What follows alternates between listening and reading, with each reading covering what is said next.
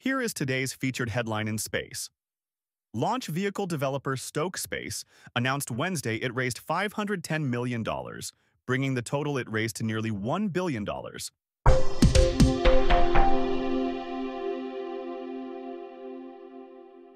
Today is October 9th, 2025, and you're listening to Space News First Up, brought to you by Black Sky. And now a word from our sponsor, Black Sky. Black Sky empowers customers to see, understand, and anticipate change with real-time space-based intelligence, delivering on-demand, high-frequency satellite imagery, analytics, and dynamic monitoring for decisive strategic and tactical advantage. Visit blacksky.com to learn more. Here are today's other top headlines.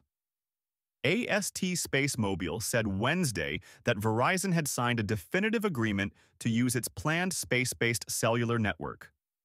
A wave of defense spending in Europe and renewed military investment in the United States is reshaping the commercial space industry. The U.S. Space Force has established a working capital fund with a projected value of more than $1 billion to help facilitate military agencies' access to commercial space services. And the U.S. Space Force awarded a contract to Muon Space to demonstrate how its satellites can be used in weather forecasting. First Up is produced by Space News, the industry standard for professional space journalism. Visit spacenews.com for breaking news, policy updates, and original analysis. We begin today with news that launch vehicle developer Stoke Space announced Wednesday it raised $510 million, bringing the total it raised to nearly $1 billion.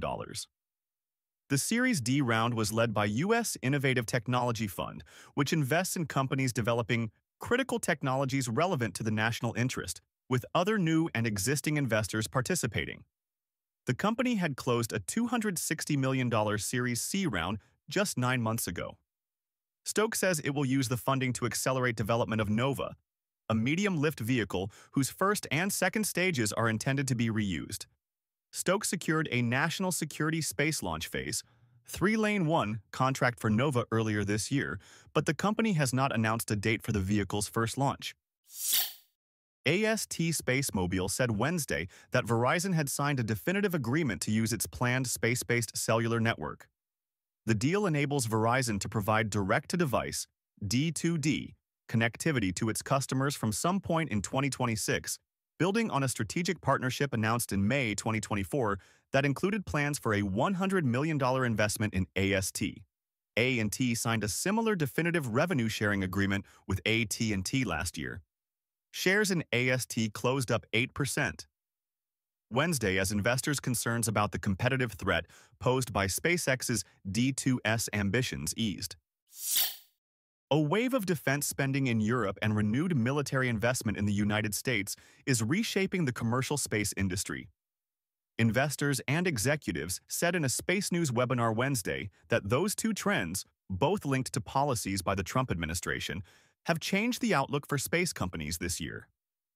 European investments are focused on surveillance, communications infrastructure, and military space projects designed to ensure strategic autonomy, while the U.S. trends are linked to the Golden Dome missile defense system. Executives say there are now more investors interested in space companies as a result. The U.S. Space Force has established a working capital fund with a projected value of more than $1 billion to help facilitate military agencies' access to commercial space services. Space Systems Command said Wednesday that the Enterprise Space Activity Group, ESAG, was established at the start of the month under the Air Force Working Capital Fund. ESAG will help military users purchase services such as commercial satellite communications outside of annual appropriations cycles.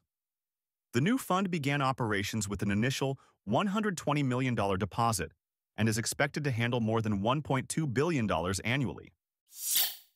The U.S. Space Force awarded a contract to Muon Space to demonstrate how its satellites can be used in weather forecasting. Space Systems Command announced.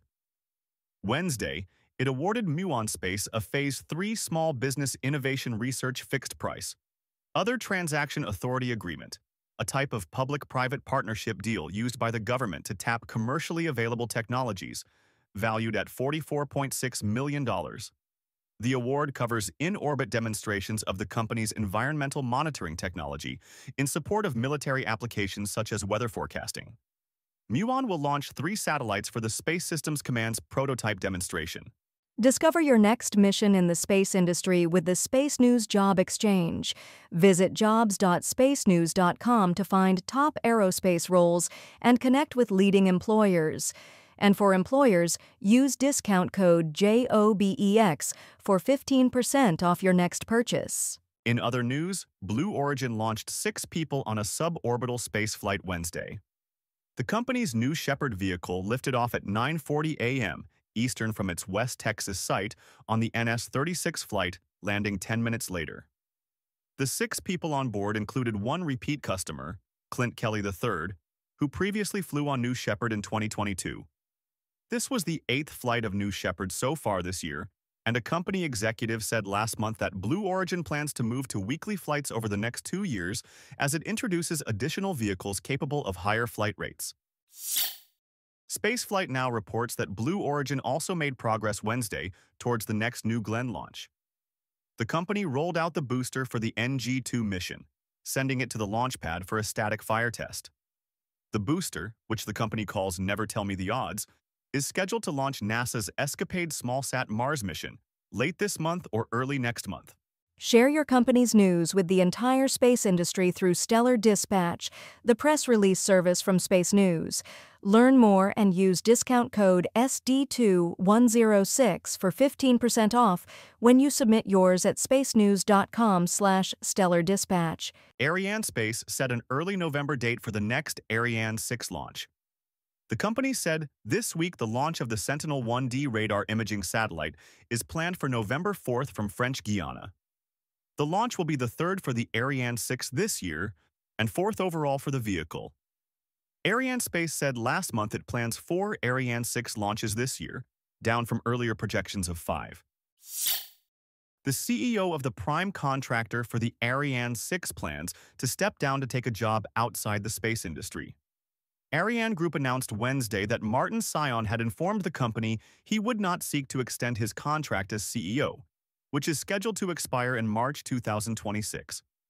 Neither the company nor Sion provided further explanation, but French train manufacturer Alstom announced Thursday that Sion would join the company as CEO in April.